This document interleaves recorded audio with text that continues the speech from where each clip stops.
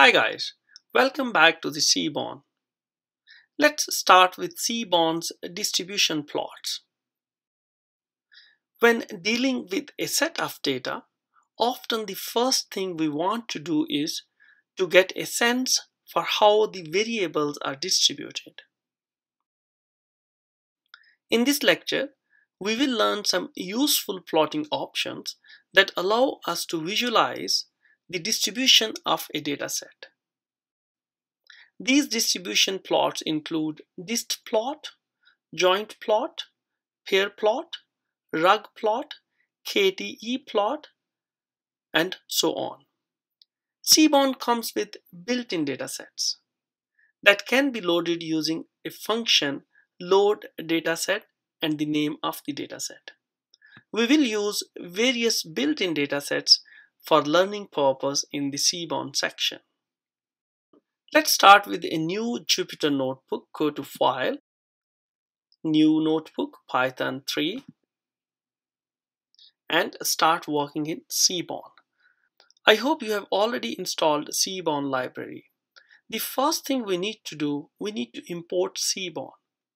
The official and most common way to import Seaborn library is as SNS. So import Seaborn as SNS. Let's run this cell, and we want our output within this Jupyter notebook. Let's set matplotlib inline as well. So here we have. So let's explore the list of dataset which are available within Seaborn. So what we can do, we can call sns dot get dataset and press tab to autocomplete and run this code. Don't worry about this user warning. So we have a list of dataset: attention, brain, network, car crashes, flights, and so on. Let's use tips in this section. So let's add few cells first, and tips equal to sns dot. We can load a dataset using sns dot load. Press tab to autocomplete and pass in the name, which is tips. Let's run this cell. So we have loaded the dataset tips into tips. Let's get a concise summary of our dataset now. And we know we can use info to get the concise summary of our dataset. So tips.info. If we run this cell, here we have our dataset have 244 entries and 7 columns. And let's check the head of our dataset. We want to know as much as possible about our dataset. So tips.head. We know if we don't pass anything to head, it will display first 5 lines or first 5 rows in our dataset. Let's run this cell. So the dataset has total bill along with the amount of tip the customer left for the staff, along with some other information, whether male or female, smoker or non-smoker, day, time, and the size of the party. So let's start with distplot. The most convenient way to take a quick look at a univariate distribution in Seaborn is the distplot function. So we can call distplot sns dot distplot, and let's pass in total bill and grab the column tips total bill, and let's run this cell. So here we have a distribution plot along with a fit of kernel density estimate. So this line is a kernel density estimate fit. If you want, you can press Shift Tab to explore more on the documentation string. We can pass in the data. Here we have passed in total bills. We can set the size of the bin. We can set 30, 40, 50 or whatever we want. Hist is true, we are getting histogram. KDE is true, we are getting a line, which is KDE. So lots of other options as a parameters. We will talk about KDE later on. Let's set this KDE as false at the moment. So let's copy this one, paste it here, and KDE equal to false. Maybe we want to set the bin size as well. So bins say equal to 50, and let's run this cell again. So now we have 50 bins and there's no KDE line. So the data suggests that most of the bills are between 10 and 20. So this was little intro on histplot. Let's talk about another one, which is jointplot. We want to do some comparison, like how much the customer gave in tip based on their total bill. Seaborn provides a convenient way of plotting bivariant or two variables in the data. And in that case, we have to use jointplot. The function basically match up two distribution plots with our choice of what kind of plot we want, and that is what we give in a parameter. Let's plot one thing first, SNS dot jointplot, and if we press Shift Tab, so we have to pass in X, Y. So the kind is scatter, which is default. You can explore more on these kinds that we can use, and lots of other parameters to work with, like xlim, ylim, and so on. Let's pass in X here. X equal to, we want total bill. Let's copy total bill from here.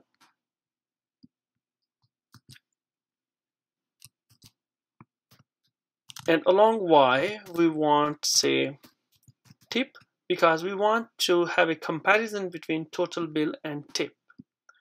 And what is our data? We need to tell the data, and data is tips. Let's pass in only these three parameters and run this cell. So here we have a joint plot. So what we did, we passed in the data set and tells which columns we want to plot in the joint plot. And default is a scatter plot. So this is essentially just two distribution plots. One is here and the second one is here, along with scatter plot having tip on Y and bills on X-axis.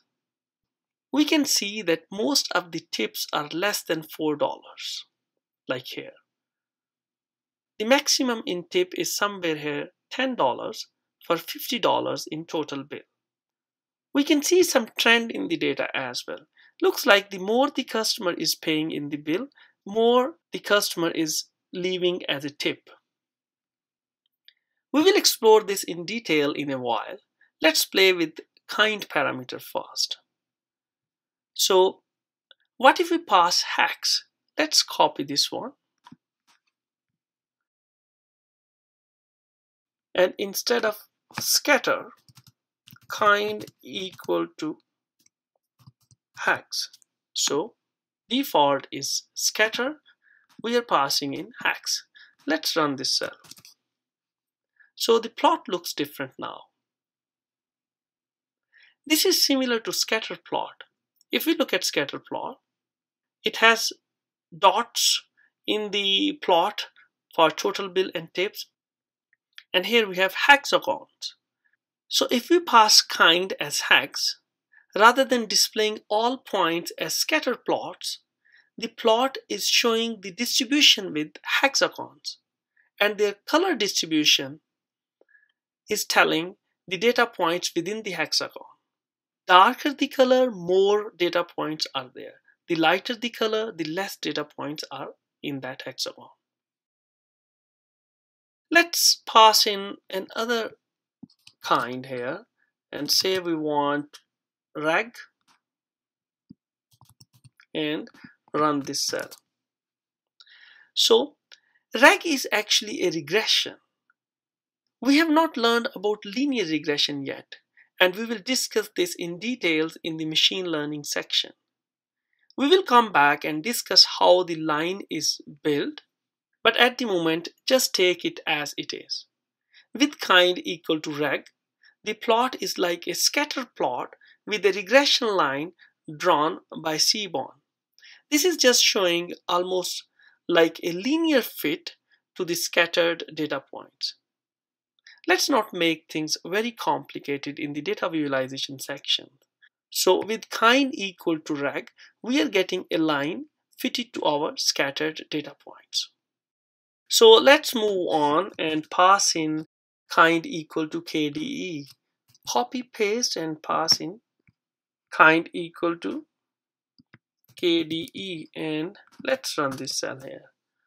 So now we have a kernel density distribution. This is a two-dimensional KDE plot showing the darker region with density where most of the data points match up, and the lighter regions where not many data points match up. Moving forward, the next important one is pairplot. We will be using pairplot function quite often in our course, especially in the machine learning section while doing the exploratory data analysis. So we want to have a quick look on our entire data to see the pairwise relationship. This can be done using Seaborn's function pairplot. Pairplot plots multiple pairwise bivariant distributions in the dataset. Let's call pairplot now SNS dot pairplot, and what we need to pass in the entire datasets because we want to have a pairwise relationship on our entire dataset. So let's run this cell. So if you have a bigger data set, this could take some time because it's plotting number of plots in the same time. Let's adjust the size so that we can see a complete plot here. So here we have. So the pair plot creates a matrix of axes and shows the relationship of each pair of columns in our dataset. By default, it also draws the univariate distribution histogram of each variable along the diagonal. So here we have total bills, and here we have size, tips, total bill. So tips versus size, tips versus tip, tips versus total bill. So we have a complete overview on our data set. So we can see some trend here, tips versus total bill, and so on. Once again, please note that for the larger data frames, it takes longer time to plot the pair plot. Our data set tip is relatively small, so we are fine with the time here. So along with plotting pairwise relationship across an entire data frame, for the numerical column, pairplot supports a color with hue argument as well, which is for categorical column as well. For example, we can display information of the categorical column such as male or female, which is a sex column. So we can pass in along with tips hue equal to sex. And let's rerun this cell here. And here we have plot in two different colors. Now we can see that all the green points are female and all the blue points are male. We can specify the color palette. For example, we can say cool, warm, and many other options that we will discuss in the style and color section later on. So let's move on to another very useful plot, rugplot. Rugplot. So let's move back to the same size of screen now. Here we have. Rugplot is a very simple concept and just plot sticks on an axis for every data point on a univariate distribution. So we can call SNS dot rugplot, and let's pass in tips and the column total bills. We can press tab to autocomplete, and let's run this cell here. So it should be rugplot, RUG. Let's rerun. So here we have the rugplot. So what rugplot is doing, rugplot is drawing line for every single point in the past column, which is total bill. And these are the building block for kdeplot that we have seen in our earlier plots. Let's move on and talk about the rugplot versus distplot. Let's put rugplot and distplot together in a single canvas. So what we can do, SNS dot rugplot and call tips total bills. Copy this one, paste it here. Instead of rugplot, distplot tips and total bill. And let's say we want color equal to red. We know we get the KDE. Let's KDE equal to false. So what we're doing, we are putting rugplot and distplot together on a single canvas. Let's run this cell. So here we have a distribution plot and a rugplot. So the difference between distribution plot and a rugplot is that the histogram essentially has bins and it counts how many sticks or lines are in that bin. Then show it as a number up along y-axis. Like we have more lines in this bin and it is higher than the previous one here. This one is highest, so we have maximum ticks in this bin. Actually, the number of all the sticks in rugplot are stacked on each other in the distribution plot for the respective bin.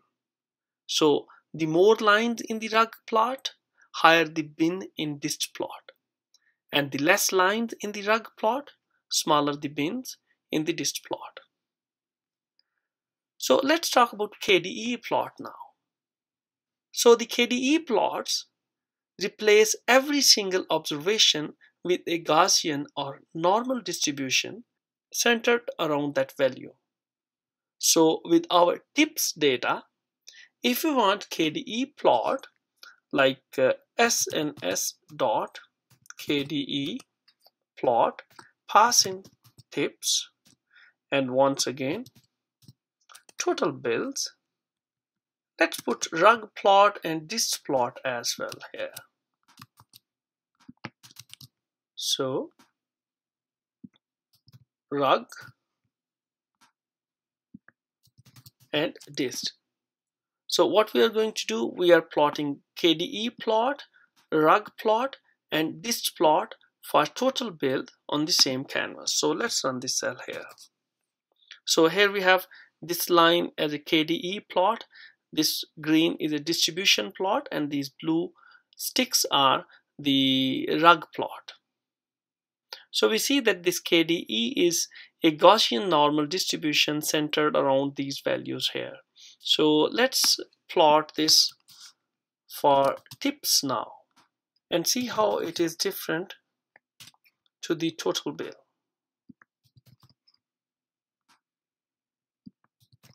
Let's run this cell. So here we have a rug plot, KDE plot, and distribution plot for tip column. So as we said, we will talk about the kernel density estimation plots later on. Let's try to understand kernel density estimation plot and jump on to the reference notebook. So here we have kernel density estimation plots, KDE plot. So how do we actually build KDE line based on a rug plot? So now we know what is rug plot. Let's try to understand the kernel density plot based on the rug plot now. So if you follow this link, it is very beautifully explained how the kernel density plot is built. Let's try to understand with these figures. So the figure shows the comparison of histogram on left and kernel density estimate on right, which is constructed using the same data.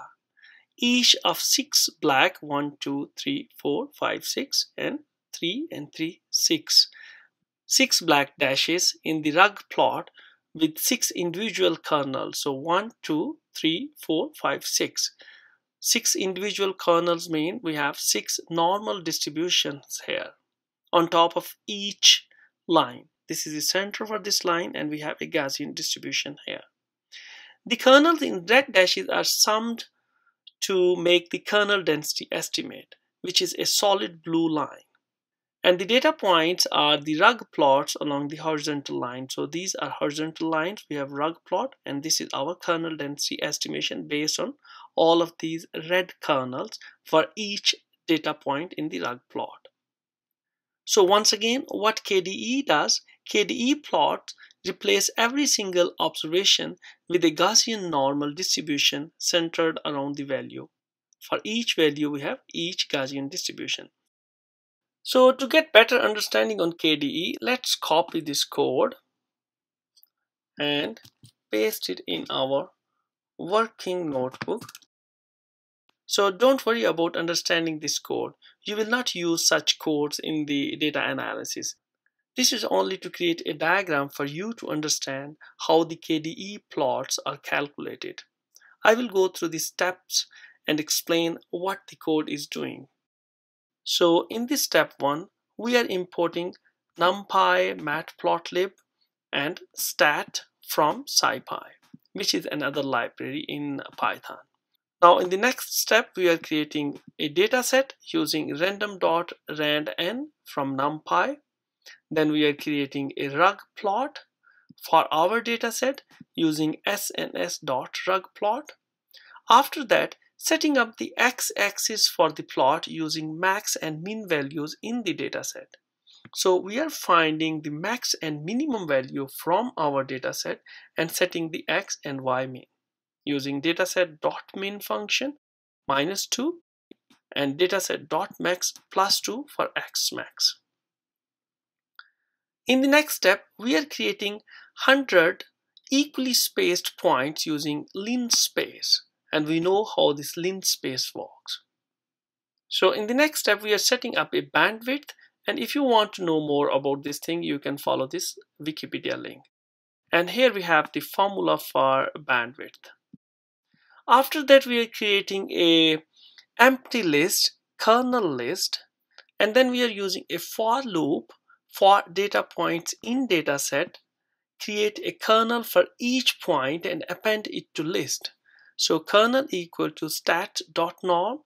This is again a formula, and you can read more about this thing if you want, if you press Shift Tab. Once again, you don't need to worry about this code. The most important thing is how the kernel density estimation is calculated. So in this code, we are plotting the basis function and appending the kernel to kernel list. And then we are setting the limits. Let's run this cell here. So here we have the output from our code. These are the rug plots. And for each rug plot, we have a Gaussian distribution, and the rug plot is centered for each Gaussian distribution here. So we need to sum the basis function to get the KDE plot. Let's copy another block of code from the reference notebook. What we are going to do now, we have kernel list, which we have created here. And then we are using np.sum and getting the sum of KDE along x is equal to 0. And the next one, plotting the figure, and here we are adding the initial rug plot once again just to see how it looks like, and then we are getting rid of y ticks here. So this is just to make this plot better looking. Let's run this code here. So we have the kernel density estimation plot based on all these rug plots. So once again, what we did, we had the data points, and for each data point we got the Gaussian distribution where each data point is centered for each Gaussian distribution, and then we are getting sum of all basis function to get the KDE plot, a single sum of basis function, which is a KDE plot. Great job, guys. This was all about distribution plots. I hope you got a very good understanding how these KDE plots are made. So in the next lecture, we will talk about categorical plots, which is another very useful and very important section in the data visualizations using Seaborn. See you in the next lecture. Good luck.